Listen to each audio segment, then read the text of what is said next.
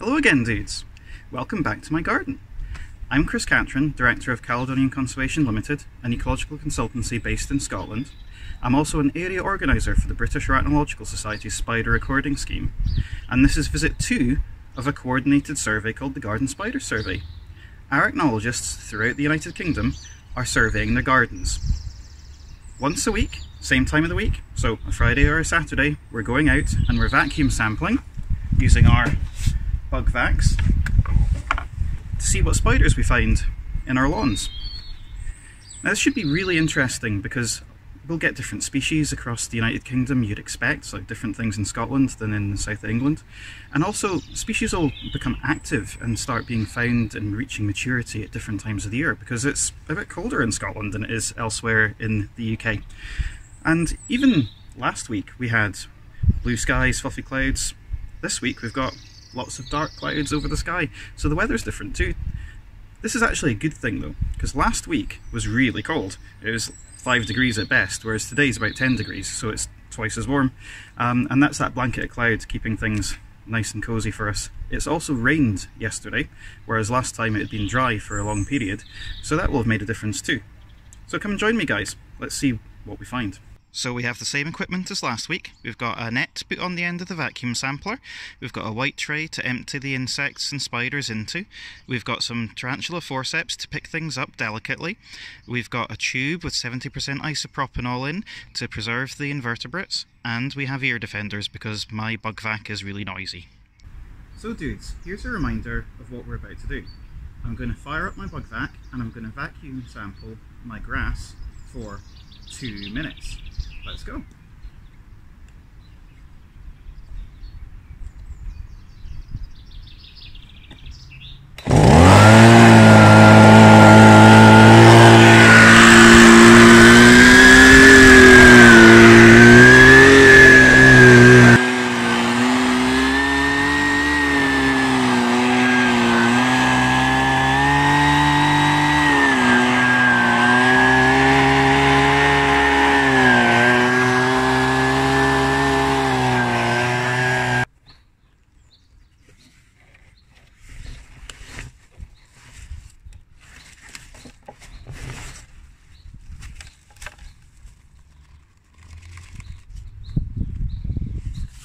So what do we have today? Well, I can already see there's a lot more moving around than last time.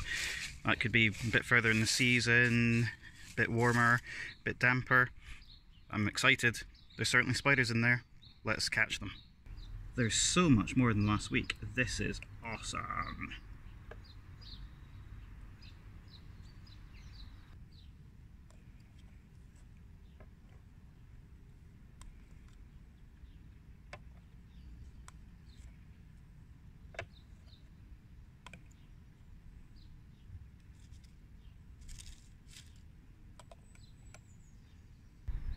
How did we do? Well, we got a lot more spiders than last time, but we're going to have to take them to the lab to identify them to species.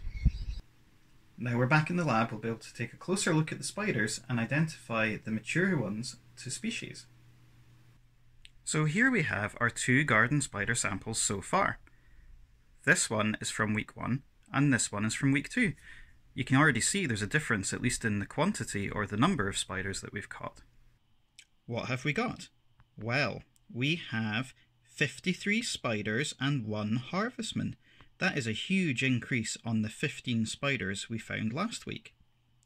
Let's see how many of them are mature and what species we can identify.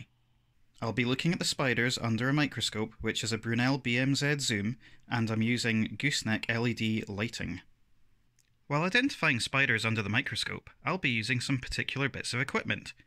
A petri dish to put the spiders in, some blunt forceps for gentle manipulation, and some pointy forceps of different sorts to do some more delicate manipulation and possibly dissection. Of course, we need tea. Today I'm going for loose leaf gunpowder green, and I'll be listening to Alice Cooper.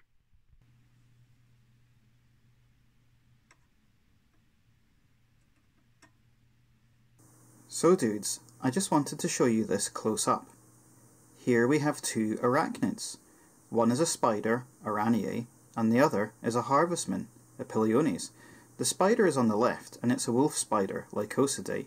It's actually Pardosa ammentata, the spotted wolf spider. On the right is a harvestman. This is Nemastoma bimaculatum, the gold-spotted harvestman. You can see the two gold spots, which makes it very easy to identify. You can do this one without looking under a microscope, although it's worth noting that some don't have the gold spots, and sometimes they have white spots. Sometimes they have no spots at all. There are some key differences between spiders and harvestmen. For example, spiders have 2 body parts, whereas harvestmen only have 1. Spiders have 6 or 8 eyes. Our wolf spider here has 8, whereas harvestmen have 2, and harvestman eyes are on a turret. Spiders spin silk, whereas harvestmen don't. Spiders are venomous, and harvestmen aren't, but both are top predators. In fact, I've seen harvestmen and wolf spiders encounter each other in the wild, and very often it's the harvestman that goes away the victor. Harvestmen have a cool defensive feature. They produce a liquid which travels around the outside of their body on grooves to try and deter predators. None of the harvestmen in Scotland or the UK produce a chemical which is harmful to people. However, in other countries it can be quite pungent, and they are known in some parts of the world, such as Brazil, as stink friars. Oh wow, Nerien montana, the spring hammock weaver. This is so cool. This Nerien is larger than the other species, and it has annulated legs, so that's stripy legs. They become less common the further north you go, so I'm really chuffed that it's in my garden.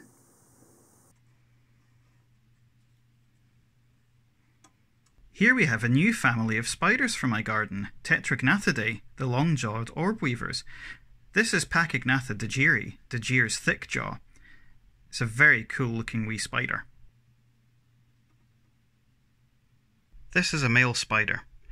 You can tell because it's got swollen palps, so that's like boxing gloves on the ends of his arms. They're his secondary sexual organs, and they are what we need to get a close look at to identify him. As you can see though, it's a bit tricky in that position, so I'm going to dissect one of those palps off. That's the dissected palp from the money spider, the Linophiid, that we were looking at a second ago. We can manoeuvre it to just the right angle to look at all of the complicated features in the palp. These are the secondary sexual organs of the males. They're very specific to species, and so we can identify exactly which money spider we have. We need to compare this to diagrams in books.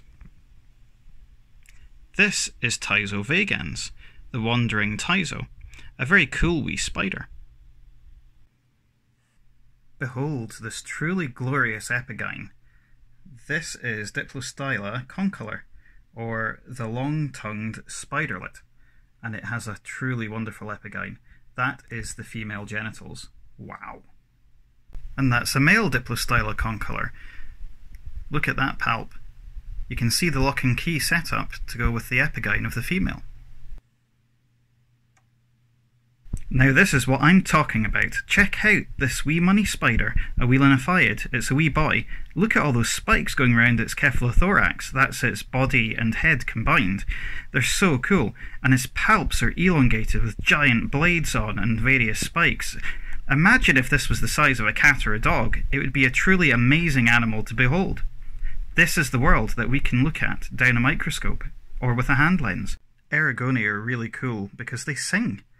They have ridges on their chelicerae, that's their jaws, and the males rub them to sing to females. Isn't that awesome? While those bladed palps surely help you identify Arachnologists genus in the males, a closer look at the palps are necessary to confirm the species.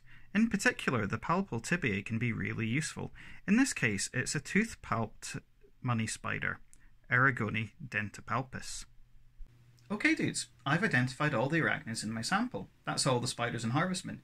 At least all the mature ones that I can get to species. And we have 1 species of harvestman and 12 species of spider. That's 11 new species of spider from my garden since last week. The spider we've recorded twice is Arachnologists dentipalpus, the tooth palp money spider. Everything else today was new. I'm really pleased with that result. It brings the total number of species of spider recorded in my garden during the garden spider survey to 16. I don't think that's too bad for this time of year and up here in Scotland, so I'm very happy. If you have a vacuum sampler or Bugvac and would like to take part in the garden spider survey, please let me know and I'll get you hooked up. Anyway, until next week, catch you later, dudes!